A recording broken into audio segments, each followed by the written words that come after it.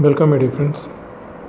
இந்த வீடியோவில் என்ன பார்க்க போகிறோம் அப்படின்னா UNIT-9 அதில் டாபிக் 11 ஸ்பெல்லிங் ரீஃபார்ம்.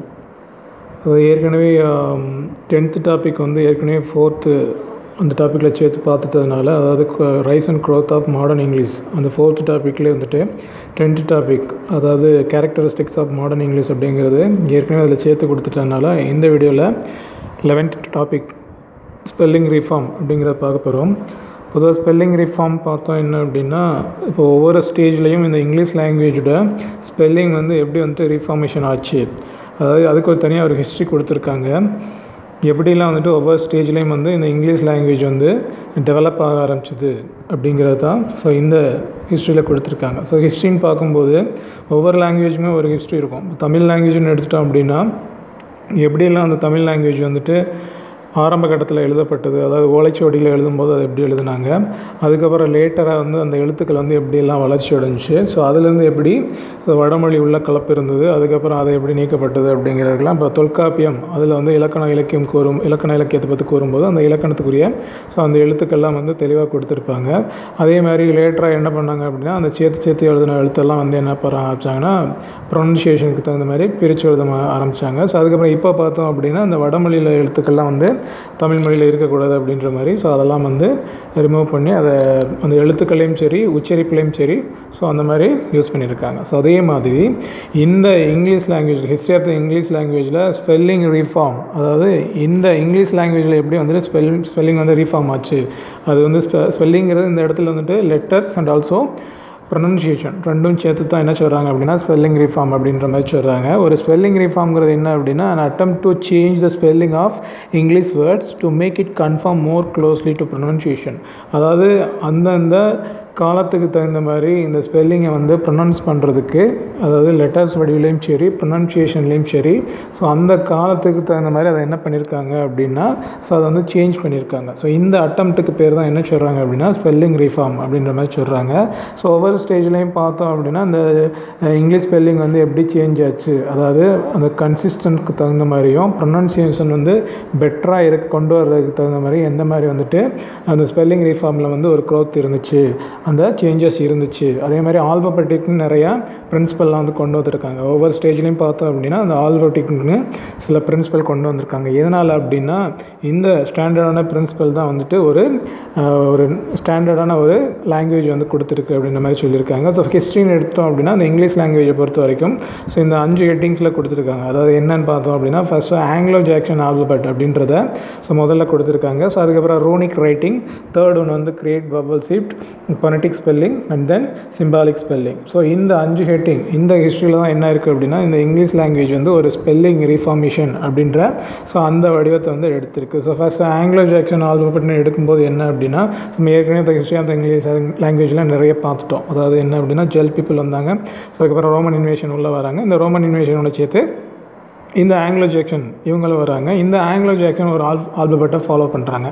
அந்த ஆல்பபெட் எங்கேருந்து வந்ததுன்னு பார்த்தோம் அப்படின்னா adaptation of Roman letters. So இவங்க இந்த ரோமன் பீப்புள் வந்து அந்த ரோமன் லெட்டர்ஸ்லேருந்து அந்த ஆல்பபெட்டை வந்து என்ன பண்ணிக்கிறாங்க அப்படின்னா யார் கொடுத்துருக்காங்க அப்படின்னா இந்த ஆங்கிலோ ஜாக்சன் பீப்புள் கொடுத்துருக்காங்க. இந்த ஆங்கிலோ ஜாக்சன் பீப்புள் வந்து ரோமன் பீப்புள்கிட்ட இருந்து ஆல்பபெட்டிக்கிட்ட வந்து முதல்ல அடாப்ட் பண்ணிக்கிறாங்க. ஸோ இதுதான் வந்து ஃபர்தராக வந்து டெவலப் ஆக ஆரம்பிக்குது. ஸோ அதுக்கப்புறம் நெக்ஸ்ட்டு பார்த்தோம் அப்படின்னா நெக்ஸ்ட்டு வந்து ரோனிக் ரைட்டிங். இந்த ஸ்பெல்லிங் ரீஃபார்மில் நெக்ஸ்ட் உள்ள ஹிஸ்ட்ரின்னு பார்த்தோம் அப்படின்னா ரோனிக் ரைட்டிங்கிறது கொடுத்துருக்காங்க. இந்த ரோனிக் ரைட்டிங்கை பொறுத்த வரைக்கும் என்ன அப்படின்னா ரோனிக் alphabets use to right various Germanic languages. So அப்போ உள்ள அந்த ஜெர்மனிக் லாங்குவேஜ் எழுதுறதுக்கு இந்த ரோனிக் ரைட்டிங்ஸ் தான் யூஸ் பண்ணியிருக்காங்க. ஸோ அதாவது எப்போ அப்படின்னா before the adaptation of லட்டின் alphabet வர்றதுக்கு முன்னாடி இந்த ரோனிக் ரைட்டிங்கை தான் யூஸ் பண்ணியிருக்காங்க.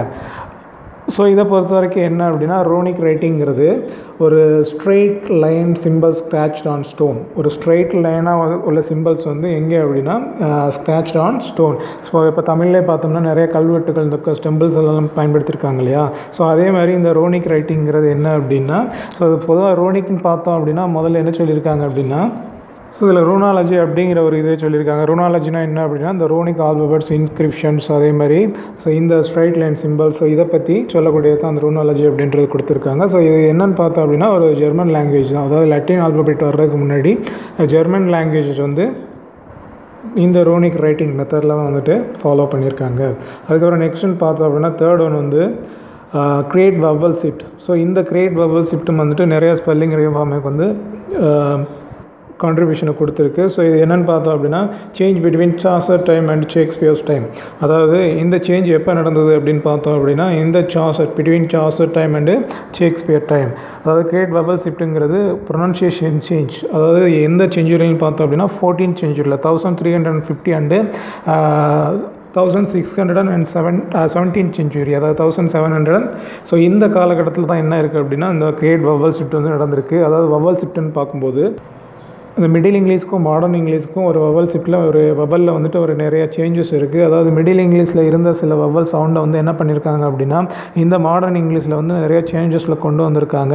ஃபார் எக்ஸாம்பிள் லேட் மிடில் இங்கிலீஷில் அந்த பைட்டுன்னு சொல்லுவோம் இல்லையா, ஸோ அந்த பைட்டுங்கிற வேர்டுக்கு வந்து ஈங்கிற அந்த லாங் வவல்ஸ் வந்து யூஸ் பண்ணியிருக்காங்க. ஸோ அதே லேட்டராக என்ன பண்ணியிருக்காங்க அப்படின்னா மாடர்ன் இங்கிலீஷில் ஐ அதாவது டிப்தோங்ஸ் யூஸ் பண்ணியிருக்காங்க. மோனோதாங்ஸ் பதிலாக இந்த லாங் வவலுக்கு பதிலாக என்ன பண்ணியிருக்காங்கன்னா டிப்தோங்ஸ் யூஸ் பண்ணியிருக்காங்க. ஸோ அதே மாதிரி இப்போ ஓயூ அவுட்னு சொல்கிறோம் இல்லையா, ஸோ அதுக்கு வந்து இந்த லேட் மிடில் இங்கிலீஷில் எந்த மாதிரி ஒரு வவல்ஸ் வந்து யூஸ் பண்ணியிருக்காங்கன்னு பார்த்தோம் அப்படின்னா யூ அதாவது லாங் யூ அப்படிங்கிற ஸோ அந்த அவுட்டுக்கு வந்து அந்த வவல்ஸ் வந்து லாங் வவல்ஸ் யூஸ் பண்ணியிருக்காங்க. அது வந்து என்ன அப்படின்னா மோனோதாங்ஸு. ஸோ இதே இதில் மாடர்ன் இங்கிலீஷை பொறுத்த வரைக்கும் என்ன பண்ணியிருக்காங்க அப்படின்னா ஸோ அதுவும் வந்து ஒரு டிப்தோங்ஸ் யூஸ் பண்ணியிருக்காங்க. அவுங்கிற மாதிரி டிப்தோங்ஸ் வந்து சேஞ்ச் பண்ணியிருக்காங்க. ஸோ இதைத்தான் என்ன சொல்கிறாங்க அப்படின்னா கிரியேட் வவல் ஷிஃப்ட். அதாவது லேட் மிடில் இங்கிலீஷ்லேருந்து இந்த மாடர்ன் இங்கிலீஷ் அதாவது 14th centuryலேருந்து இந்த 16th and 17th centuryயில் வந்துட்டு எந்த அளவுக்கு வந்துட்டு இந்த வவல் ஷிஃப்ட் இருந்துச்சு, வவலில் வந்து ஒரு சேஞ்சஸ் இருந்துச்சு அப்படிங்கிறது தான் இந்த சாசர் டைம் ஷேக்ஸ்பியர் டைம் இந்த ரெண்டு பிட்வீன் இந்த டூ ஆத்தர்ஸ் டைம்ஸில் கொடுத்துருக்காங்க. ஸோ அதுக்கப்புறம் ஃபோனடிக் ஸ்பெல்லிங் பார்க்கும்போது என்ன அப்படின்னா லெட்டர்ஸ் ரெப்ரசன்ட் த சவுண்ட்ஸ். அதாவது ஒரு லெட்டர் வந்து ரெப்ரசன்ட் பண்ணிச்சுன்னா ஒரு சவுண்டை வந்து ரெப்ரசன்ட் பண்ணிச்சுன்னா ஸோ அதை தான் ஃபோனடிக் ஸ்பெல்லிங் சொல்கிறோம். ஸோ இதை பொறுத்த வரைக்கும் என்ன அப்படின்னா அந்த ஃபோனடிக் ஸ்பெல்லிங்கை பொறுத்த வரைக்கும் ஸோ ஒரு லெட்டர் வந்து ரெப்ரசன்ட் பண்ணுற மாதிரி ஒரு ஸ்பெல்லிங்கில் ஒரு ரீஃபார்மை கொண்டு வர்றாங்க. ஸோ இதுவும் வந்து ஒரு முக்கிய காரணமாக சொல்லப்படுது. எதுக்கு அப்படின்னா இந்த history of the English language spelling ரீஃபார்மில் இந்த ஃபோனடிக்ஸ் தான் வந்து என்ன ஆச்சு அப்படின்னா பீப்புளுக்கு ஒரு லெட்டரை ஐடென்டிஃபை பண்ணக்கூடிய அந்த சவுண்டை வந்து உருவாக்கி கொடுத்தது இந்த ஃபோனடிக் ஸ்பெல்லிங் தான். இந்த ஃபோனடிக்கை வச்சு தான் என்னது அவங்க வந்து கற்றுக்குறாங்க. அதாவது எப்படி வந்துட்டு ஒரு லெட்டர்ஸ் வந்து இந்த சவுண்டோட ப்ரொனவுன்ஸ் பண்ணுறது அப்படிங்கிறதுக்கு ஸோ எல்லாருக்கும் ஒரு ஸ்டாண்டர்டான ஒரு இது கொடுத்தது இந்த ஃபோனடிக் ஸ்பெல்லிங் தான். ஸோ அதுக்கப்புறம் நெக்ஸ்ட்டு பார்த்தோம் அப்படின்னா சிம்பாலிக் ஸ்பெல்லிங் போது ஐடியா ரெப்ரசன்ட் த சவுண்ட்ஸ். அதே மாதிரி நெக்ஸ்ட்டு என்ன பண்ணுறாங்க அப்படின்னா ஒரு ஐடியா வந்து ஒரு சவுண்டை ரெப்ரசன்ட் பண்ணுற மாதிரி கொண்டு வராங்க. ஃபார் எக்ஸாம்பிள் இப்போது ஸோ லேட்டராக பார்த்தோம் என்ன அப்படின்னா இப்போ சிம்பிள் அப்படிங்கிறனாவே என்ன அப்படின்னா சிம்பலைஸ்னால் ஒரு ஐடியா சிம்பிள்னு பார்க்கும்போது இப்போ டவ் அப்படின்னு சொன்னோம்னா அது எதை சிம்பலைஸ் பண்ணுதுன்னா பீஸ்ஃபுல்லாக சிம்பலைஸ் பண்ணுது. அதேமாதிரி ரெட்டுங்கிறதும் ரோஸுங்கிறதும் என்ன அப்படின்னா ரொமான்ஸையோ அல்லது லவ் அப்படின்ற மாதிரி ஒரு டினோட் பண்ணக்கூடிய சிம்பலைஸாக சொல்கிறாங்க. ஸோ அதேமாதிரி பிளாக்குங்கிற அந்த கலர் எடுத்துட்டோம் அப்படின்னா ஸோ அது வந்து எதை சிம்பலைஸ் பண்ணுதுன்னு பார்த்தோம் அப்படின்னா பிளாக்குங்கிறது ஒரு ஷேர்னஸையோ அல்லது ஒரு ஈவில் திங்ஸையோ குறிக்கக்கூடியது தான் இந்த சிம்பலைஸ் அப்படிங்கிற சொல்லலாம். இந்த சிம்பாலிக் ஸ்பெல்லிங்கை பொறுத்த வரைக்கும் என்ன அப்படின்னா ஐடியா ரெப்ரசன்ட் த சவுண்ட்ஸ். ஒரு ஐடியா வந்து ஒரு சவுண்டை வந்து ரெப்ரசன்ட் பண்ணிச்சு அப்படின்னா ஸோ அதை தான் வந்து சிம்பாலிக் ஸ்பெல்லிங் அப்படின்ற மாதிரி சொல்கிறாங்க. ஸோ இந்த சிம்பாலிக் ஸ்பெல்லை பொறுத்த வரைக்கும் நிறைய இன்னும் வந்து இந்த பேர்ட்ஸ் எல்லாம் இருக்குல்லையே அந்த குக்குன்னு எடுத்துட்டோம் அப்படின்னா அந்த குக்குங்கிறது என்ன அப்படின்னா ஒரு குக்குவோட சவுண்டை வந்து ரெப்ரசன்ட் பண்ணுது. அப்போ குக்குங்கிறனால அந்த சவுண்டை சொல்கிறோம். அதே மாதிரி இந்த மியூசிக்லாம் யூஸ் பண்ணக்கூடிய அந்த டிங்லிங் ஸோ இதெல்லாம் வந்து பியானோட சவுண்டுன்னு சொல்கிறோம் இல்லையா பஸ்ஸிங். ஸோ இந்த மாதிரி சவுண்ட்ஸ் எல்லாம் வந்து எப்படி வந்துட்டு ஒரு ஸ்பெல்லிங்கில் வந்துட்டு ஒரு இன்னும் ஒரு அடுத்த ஸ்டேஜுக்கு போச்சு அப்படிங்கிறது தான் இந்த சிம்பாலிக் ஸ்பெல்லிங் அப்படிங்கிறதுல ஒரு ஐடியா வந்துட்டு எப்படி ஒரு சவுண்டை ஐடியா வந்து எப்படி ரெப்ரசன்ட் பண்ணுது சவுண்டை வச்சு அப்படிங்கிறத கொடுத்துருக்காங்க.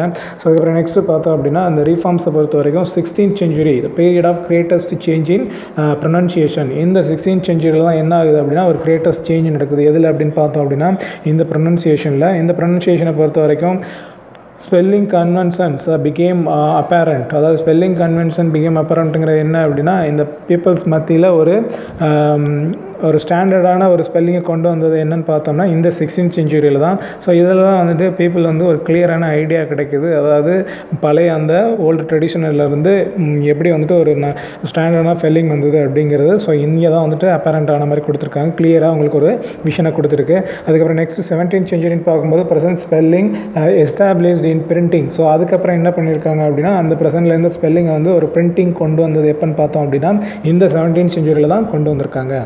ஸோ அதுக்கப்புறம் 18th செஞ்சுரியை பொறுத்த வரைக்கும் இந்த ஸ்பெல்லிங் ரிஃபார்மை பார்த்தோம் அப்படின்னா Gothic or black letter cave place to Roman. So அதாவது இந்த கோத்திக்ங்கிறது என்ன அப்படின்னா, பொதுவாக அது பழைய காலத்தில் என்ன சொல்கிறாங்க அப்படின்னா, கோத்திக்ங்கிறது ஆர்கிடெக்சர்லேயும் ரிலீஜியஸ் ஆர்ட்லேயும் வந்து அதை ப்ரொடியூஸ் பண்ணுறதுக்கு மிடில் இங்கிலீஷ் பீரியடில் இந்த கோத்திங்கிறத யூஸ் பண்ணியிருக்காங்க.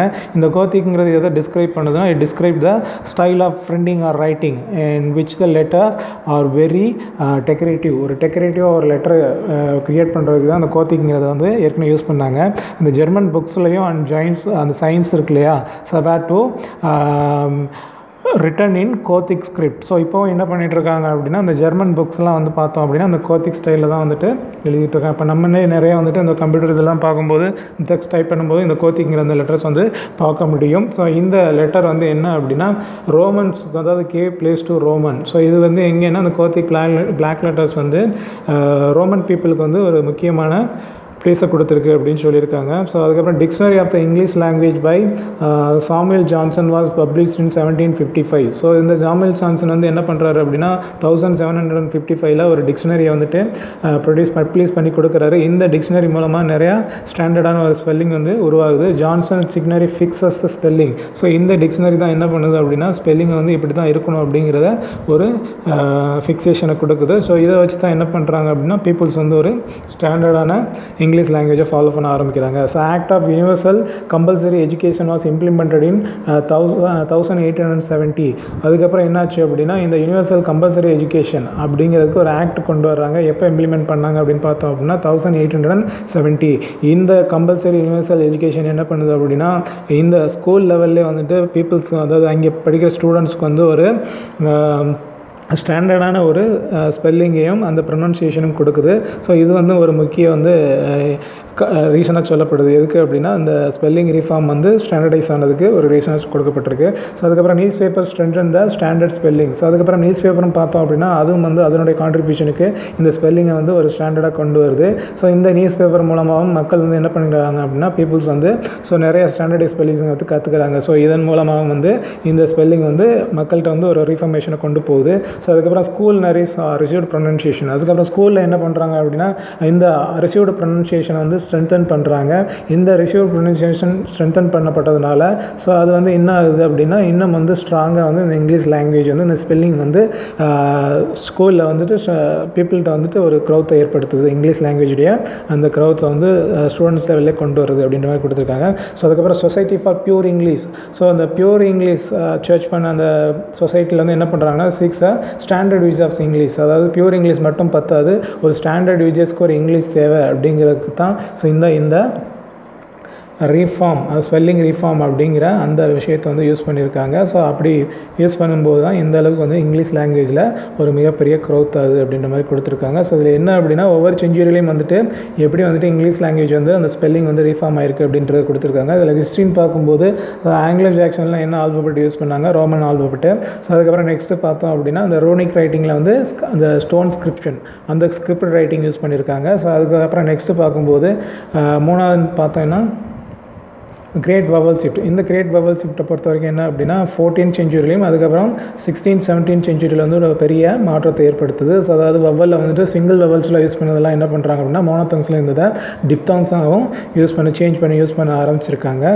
ஸோ இந்த கிரேட் வவல் ஷிஃப்ட் வந்து ஒரு ஸ்பெல்லிங் ரிஃபார்மில் ஒரு மிகப்பெரிய சேஞ்சஸாக சொல்கிறாங்க. ஸோ அதுக்கப்புறம் நாலாவது பார்க்கும்போது ஸ்பெல்லிங்கில் வந்துட்டு அதாவது பொனட்டிக் சவுண்ட் வந்து எப்படி ரெப்ரசன்ட் பண்ணுச்சு, அதே மாதிரி சிம்பாலிக் சவுண்ட்ஸ் வந்து எப்படி ஒரு ஐடியாவை ரெப்ரசன்ட் பண்ணுது அப்படிங்கிறத ஸோ இந்த ஹிஸ்ட்ரி ஆஃப் த ஸ்பெல்லிங் ரிஃபார்மில் கொடுத்துருக்காங்க.